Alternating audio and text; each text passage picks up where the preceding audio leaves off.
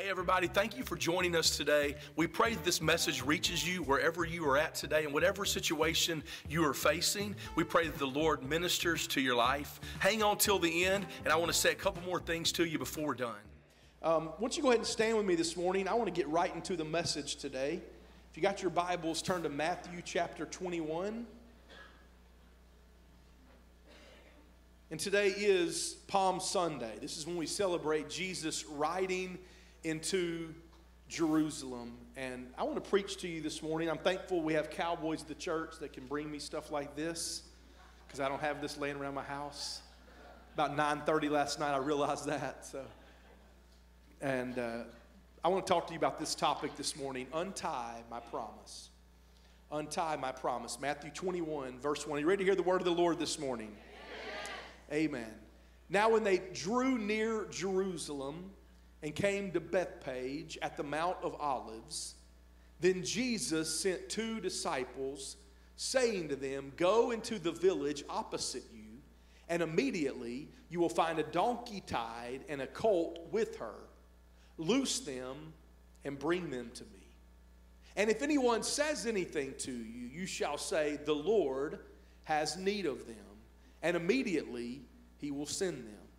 All this was done that it might be fulfilled, which was spoken by the prophet, saying, "Tell the daughter of Zion, behold, your king is coming to you, lowly and sitting on a donkey, a colt, the foal of a donkey." So the disciples went and did as Jesus commanded them. They brought the donkey and the colt, laid their clothes on them, and set him on them. And a very great multitude spread their clothes out on the road. Others cut down branches from the trees and spread them on the road. Then the multitudes who went before and those who followed cried out, saying, "Hosanna to the Son of David. Blessed is he who comes in the name of the Lord. Hosanna in the highest." And when he had come into Jerusalem, all the city was moved, saying, "Who is this?" So the multitude said, "This is Jesus, the prophet from Nazareth of Galilee." Father, we just thank you for your word today. Thank you that you are with us. And Father, we do pray for any needs. I know those that are in the hospital right now, Lord, and watching online, and those that are sick today that we've already got messages about. Father, I just pray right now that you would go to where they're at and you would heal them and strengthen them. And Father, as we listen to your word today, I just pray, make this word come alive in us. May we leave here today with hope. May we leave here today knowing that you are for us and not against us. Thank you for all that you're doing in us and through us. We ask all these things in the mighty and the holy and the precious name of our Lord and Savior, Jesus Christ, and by the power of the Holy Ghost. And all God's people together said, amen. Turn around and high five some people and say, "Jesus loves you and I'm trying," and you may be seated.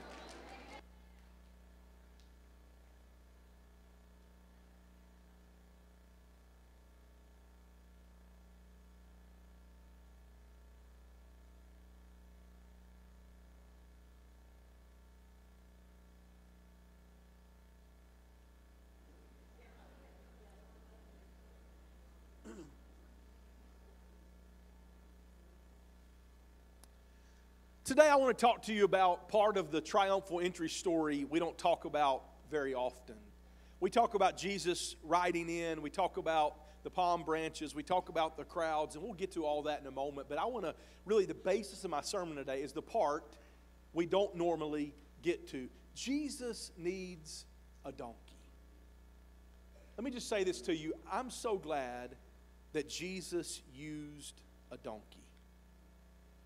I'll get more into this later on. I was going to use the King James word, but my wife told me I would get in trouble if I did that. Some of you know it, and you can go read it if you want, but I'm going to stay away from that so I don't get in trouble.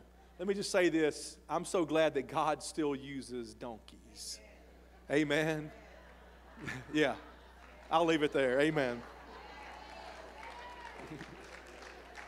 I'm just going to leave it there. Jesus needs a donkey, but the problem is the donkey's tied up. Have you ever felt like what you needed in your life, the promise, the blessing you were waiting on, was tied up somewhere? This is a promise because it's a prophecy, and Jesus, as the Messiah, fulfills every single prophecy. And we'll read later on from Zechariah himself saying this was going to happen. This is the promise that was told to the Jews, saying your Messiah, your King is coming, and this is how he's going to come. And all these years they had held on to a promise. But to fulfill that, the promise was tied up. Have you ever felt like, God, I believe you told me something and it's going to happen, but it must be tied up somewhere. God, there's a blessing coming my way, but it's tied up somewhere. I know you're going to come through, but it's tied up somewhere, and I've got to figure out how to get to that. And then Jesus does something interesting. He talks to two disciples. We don't know which two disciples. We don't know their names. He doesn't say. We don't know if it was one of the big three, Peter, James, or John, if it was somebody else. He doesn't say to them what their name is, but he tells them to do something. He says, we're in this city. I want you to go over there to that little city, and you're going to walk in, and you're going to see a donkey and a colt, and I want you to loose them and bring them to me. Now, here's where I have a problem in the story, because I am very non-confrontational, okay? I'm the person that if I go to a restaurant and they say, do you have this? And they'll say, I don't think so, but I'll go look. I'll say, don't worry about it. I'll get something else. Like, I drop things very quickly. My wife laughs at me all the time. I don't like confrontation. I'm just being very honest. I run from that kind of stuff. I try not to. I know as a leader, you're not supposed to. I'm being very transparent right now and telling you I don't like confrontation. And so I can imagine being one of the disciples and going over there, and the whole time I'm going, I am freaking out in my mind because I'm thinking, Jesus, you just asked me to go grab a donkey that's not ours. Do you realize it looks like stealing, and that's one of the big 10 you gave us? Like, this isn't our donkey. And all I'm supposed to do is just go grab him and bring him to you. And, thankfully they don't have guns yet, but what if they hit me with a rock or something? Like, what if I can't get away? I mean, like, you want me to go over to somebody else's house and grab the donkey that's not ours and go? And Jesus said, just go and grab the donkey and loose it and bring it to me. You see, the first thing I think that these disciples needed, and I think we need it today, if we're going to untie our promise, we need to have obedience. But I believe our obedience is activated by faith. By faith. You see, if you want the promise or the blessing in your life, you've got to walk in obedience. And I don't mean obedience in the sense that if we look at it many times like obedience means I've got to do all these things for God to give me stuff.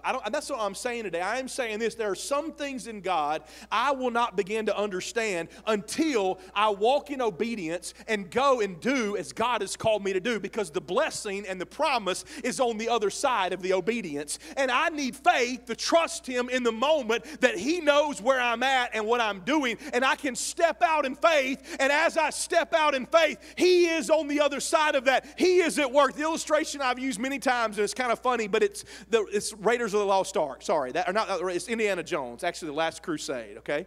Apostle Indiana Jones. And he comes to a place where he has to step on the invisible bridge. And all he sees is a chasm below him. But he has to step out believing that the bridge is going to be there. He can't just put his toe out there and touch it. It's as he steps out in obedience and does this thing that the bridge appears. And I believe many times in my life I have that picture because I believe it is by me walking in faith, not by sight but by faith. I step out onto nothing, but as I step out, I'm really not stepping out onto nothing. I'm stepping out on the Word of God. I'm stepping out on what God has said. I'm stepping out in obedience, and my faith activates my obedience, which unties the blessing and the promises in my life. But I've got to step out in faith and say, God, even though it doesn't make sense, I choose to walk by faith in this moment because you are going to be there with me through it. Amen? When you look at the Bible, this is what the whole Bible is about, because faith is currency in the kingdom of God. It is what I use in the kingdom of God to understand this is my currency. It took faith for Noah to build an ark when it had never rained like that before. It took faith for Abraham to say, come on, fam, we're going somewhere, and we don't know where we're going, and by faith we're going to get there, and you're going to ask me every single 5 minutes, where are we there yet? And I'm going to say, I don't know, because I don't even know where we're going. That's faith. Thankfully, he didn't have Isaac and Ishmael yet. It would have really been faith if he had had 2 little boys back there trying to talk to him. It took faith for Moses to go to Pharaoh and to say, let my people go.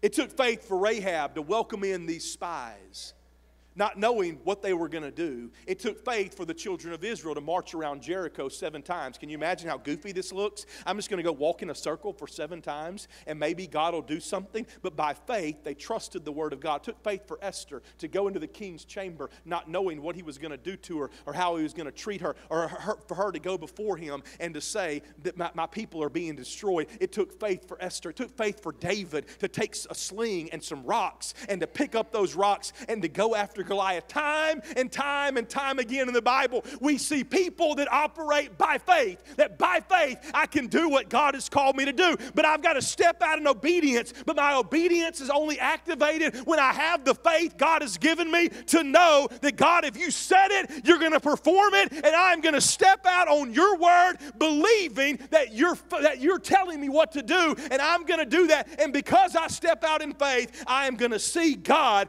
do the impossible in my life. Amen. You see, I believe we've got to be the kind of people that begin to trust God. I know it sounds simple, but this is really where we misunderstand a lot of things. We miss it a lot of times. We have to trust that God sees things we don't see.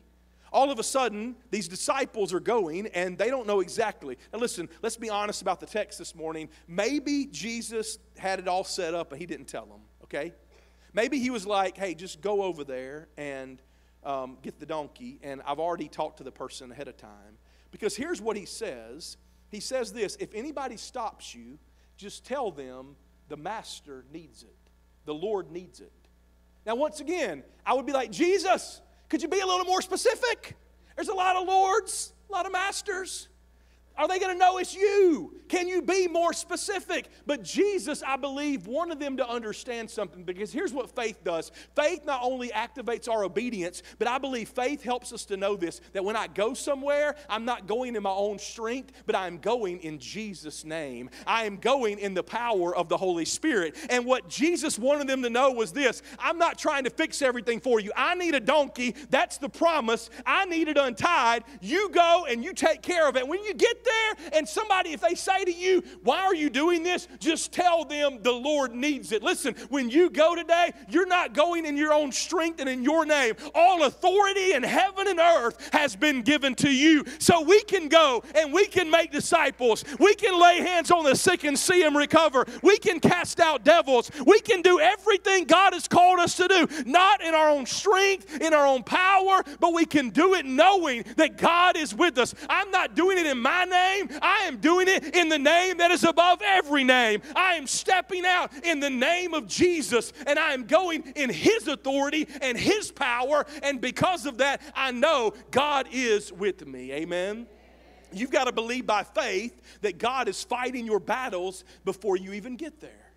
You got to believe by faith that God is at work in this situation. And I believe in that moment, these disciples had to trust by faith that what I need is what Jesus needs is on the other side of this rope, but it's going to take me faith to get there. It's going to take faith to go grab something and say, God has asked me to do this, and it doesn't make sense, but I'm going to do it. And it takes faith that when you're asked, why are you doing this, to say, the Lord needs it, and the person to be okay with that. That takes some faith. And listen, when you begin to operate in the name of Jesus, when you begin to say, this is what God has asked me to do, you recognize you're not doing it in your own strength and in your own power, but you're doing it in the name of Jesus. Amen.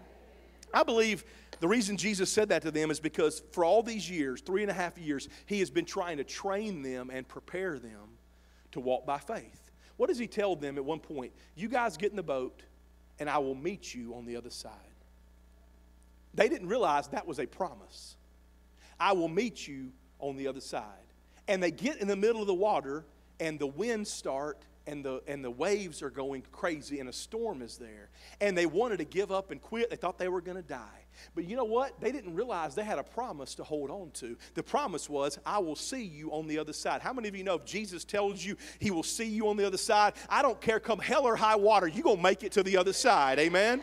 I don't care what happens around you. You're going to make it to the other side because Jesus has promised He will see you on the other side. And I believe that's what faith is involved. And Jesus had been trying to teach them, if you'll just trust me, take me at my word, trust me what I've said, step out in faith, then you will begin to see the impossible happen. And I believe in our life, we've got to believe the same thing. God, if you're asking me to do this, it might sound crazy, it might sound ridiculous, but I'm going to do it. God, if you're calling me to do this, this is what you've asked me to do. It's going to be difficult at times, but I'm going to do it by faith, knowing that you are with me and you're going to see me through to the other side. Amen.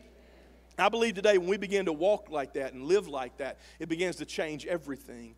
And not only does faith help us to realize we're in Jesus' name, that my obedience matters, but number 3, faith tells me that God is still at work even when I can't see it. God is still at work even when I can't see it. I love the triumphal entry for this reason, and it's probably different than most people, because it's not what they expected.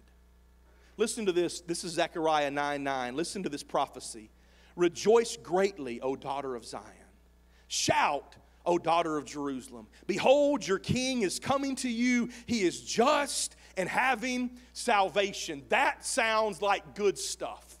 You know why? Because this is what they wanted. They wanted a natural king that would come and destroy Rome in that moment and set up a throne, and that Jesus would reign and rule right then. And so in their mind, when they're saying Hosanna, you realize Hosanna means save now. They are literally saying, Hosanna, Jesus, save us now. Save us, come and redeem us. They don't mean salvation in the sense that we do. They meant come and take over Rome, destroy these guys that are here, and you set up a kingdom, and we will rule and reign with you right now. And then the next line throws a curveball and everything. Behold, here comes your king, lowly and riding on a donkey, the colt of a donkey. Listen, long before there was a man that rode a white horse and had a mask. The horse was known for its being, the stallion, the steed, is what kings rode into battle. I'm sorry, I'll give you another black and white show called Gunsmoke. Festus didn't ride into battle on a donkey. You understand that? That's not exactly this kingly animal. The kings ride the horses. It's the good guys on the white steeds, not a donkey. Can you imagine? Here comes our king. He's coming up over the hill. You're sitting there waiting. You think he's going to gallop into Jerusalem, and then all of a sudden, hee-haw, hee-haw. And you're thinking, I just laid down these branches for that? Because he didn't come like they thought. He's not coming up. I mean, this, and some of you have animals. We're in the country here, and we have people that have horses and donkeys. And maybe I'm wrong. I just know the ones I've been around are stubborn and hard-headed. They're like most of us, okay? But they're not easy animals to deal with. It's not something that you look at, and it's as kind as they are or whatever, and as fun maybe as they are to work with. I don't know. I'm just throwing that out there. The truth is, that's not an animal that you think of power and might. This is not the stallion and the steed. This is a donkey. Here comes your Savior, lowly, riding a donkey. Why in the world would Jesus do that? I believe this, because he wanted them to understand they were looking for a natural king. They were looking for something in the natural, and Jesus wanted them to know, I'm going to save you, but it's not just in the natural. I am going to supernaturally save you. That you're worried about Rome now, I'm worried about your salvation for eternity. I'm worried about your soul being saved. You're worried about me coming in and taking over Rome. Listen, that's easy. I could do that in a moment, but I've got something deeper that needs to take place. And the way of Christ is not the way of the empire. It's not the way of Rome. It's the way of the cross. It's the way of going after him and realizing it is a life sometimes of pain and suffering, but it is a life of understanding the cross is the way to true salvation. Salvation doesn't come by earthly kings. Salvation comes by Jesus Christ, King of kings and Lord of lords, through the way of the cross. Amen. And so here are these people, they want him to come in with might and power. And Jesus said, no, I'm going to be the king that's humble. I'm going to be the king that rides the donkey. But you know what? I am going to really take care of the problem. The problem is not Rome. The problem is sin. And the problem is we need to get to the bottom of this. And I am the lamb slain before the foundations of the world. I am the perfect sacrifice. And I am going to the cross. And he throws them a curveball. And he says, you want it this way, but I'm going to show up this way. How many times have people quit serving God because he didn't show up the way they wanted him to? How many times have people given up on God because they thought God was going to come through this way and he didn't? And they thought, my promise has been tied up. And because my promise is tied up, God, you're never coming through. And God's saying, no, there's maybe other factors involved. Maybe the timing isn't right.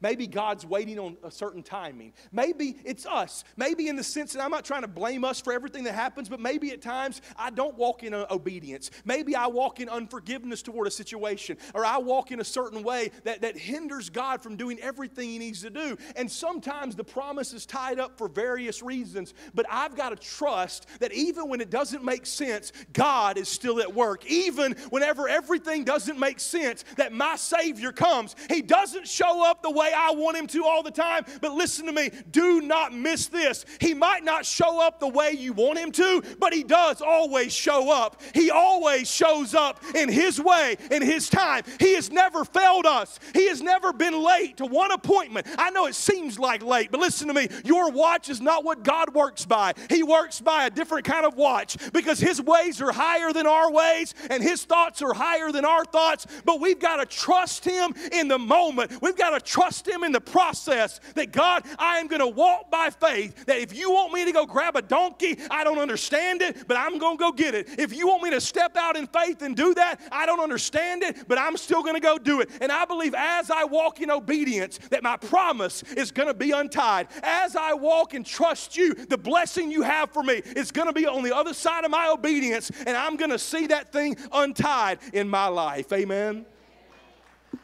Amen. I think many times in our life, the reason this is important is because two things. Number one, the reason I love that God uses donkeys is because God works through people and things that we wouldn't see coming.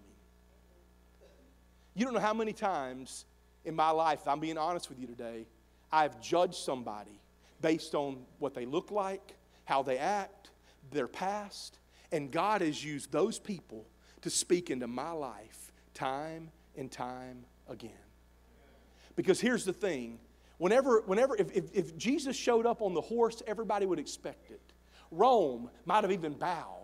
But you know what? Jesus didn't need that in the moment. If that would have been the wrong way, he needed them to crucify him. You understand that? Like it had to go this way. And so he shows up on a donkey knowing what's going to happen, how it's going to work. And here's the thing. If he showed up many times and used the people we expect, then things would go way differently. But I'm so glad that God uses people that have a past. I'm so glad that God uses people that have a testimony. I'm so glad that God shows up and he still uses donkeys like you and I. He still uses people to say, you know what? I don't have to be the greatest. I don't have to be the one that's got everything going for me. I don't have all the degrees on the wall. I don't have all the wealth in the world. But I know one thing. My God is for me and not against me. And because he's for me, I can do everything he's called me to do. I know that God's working in my life and in my situation. And I might not be perfect, but I'm working toward knowing him in greater ways. I am laying down my life and I'm letting him mold me and shape me, and because of that, I am going after him. I'm not going to quit. I'm not going to give up. And God says, you know what? That's the kind of person that I can use. Because here's the thing. The horse would have got the glory if Jesus had rode in on a horse. But when he rode in on a donkey, it wasn't about the animal. It was about the king on the animal. And if God shows up the way we think he is, then we get the glory out of it. We begin to think, well, it's something I did that made this happen. And make no mistake, God will work in ways you can't imagine so that whenever he gets done, he is the one that will get the glory out of it. Amen? Well, the worship team, join me. I'm almost done. Some of you know my story, and some of you don't. I'm not going to get into all of it today, but about 8 years ago, I went through a very difficult time in my life where I lost a child, a wife, and my mom in 8 weeks' time. And for 3 years, I held on to a promise. I was reading Job right after this happened one day, which is like my least favorite book of the Bible. But I was reading Job, and I get to the end of it, and God tells Job, I am going to restore to you double everything you lost. And I felt like the Lord spoke to me and said, I will restore what you lost. For 3 years, I held on to that promise. For 3 years, that promise was tied up. For 3 years.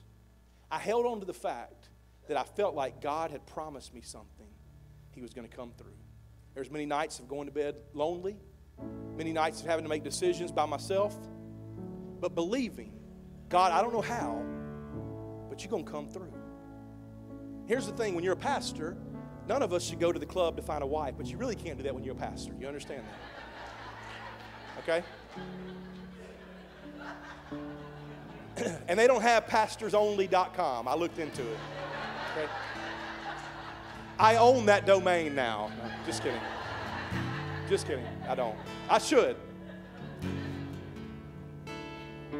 But there was a promise. God, I don't know how you're going to do it. There's a promise. God, I don't know how you're going to restore this. This is painful. There's a promise. And 4.5 years ago, God brought my reward, Sarah, my wife, to me. And now we have 2 boys. And the promise is this, that there was a promise that was held up for 3 years. I believe it wasn't held up for any bad reasons. I believe it was that God was preparing my heart to be able to marry again. God was preparing me to be ready for all of that. God had His timing, but for 3 years, the promise was held up. But I had to trust Him. That God, one of these days, when you tell me, you're going to help me to know this is it. And I'm going to run as fast as I can to untie my promise.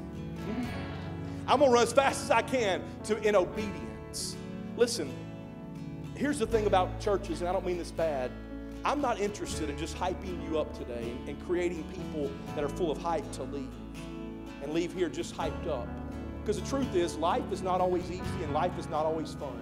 But here's the kind of people we want to produce at Landmark Church, the kind of people like Job that can say, though he slay me, yet will I trust him. The kind of people like the 3 Hebrew boys that can say, you know what, even if he doesn't come through like we think he's going to come through, we're still not going to bow. Even if God doesn't do what we want him to do, we're still not giving up. We're still not quitting. Because even though it doesn't make sense, we choose to trust that He knows something I don't know, because He's God and I'm not. And so we're going to follow Him. In the pain, in the midst of all of this, we're not going to give up. Our promise is tied up, but we are going to eventually get to the place where it's untied. But until then, we're still going to praise Him. You realize the crowd that said Hosanna was the same crowd that said crucify Him a few days later. The same crowd that's saying, save us now. When He doesn't come through, now they say, kill Him, because He didn't do what we thought He should do. But listen to me, they should have been saying Hosanna at the cross, even greater than the day He walked in, because He was giving His life as a ransom for many. He was saving them. Make no mistake, listen to me, God is saving you. And it may not look like you think it's supposed to look, but if you will trust Him in the moment, He is saving you, I promise. You've got to trust Him. Don't say Hosanna today and crucify Him tomorrow because He doesn't come through. You keep saying, Hosanna, save me. Because eventually, it's going to come through in ways you can't even expect. But it takes obedience that is activated by your faith. It takes you walking in obedience, but that only happens when you choose by faith to trust that God, I'm going to step out in the unknown, and you're going to work. Would you stand to your feet? Hey everybody, thank you so much. We are so honored that you chose to join us today for this message. And our prayer is for you and your family that you would be uplifted and encouraged. If today you receive Christ, or if you would like to give to the vision of Landmark Church, if you would go to our website, www.landmarkchurchok.com. There's more information there, how you can do all of that. And also, if you have a prayer request, please let us know how we can be praying for you guys. We love you and hope you have a blessed time.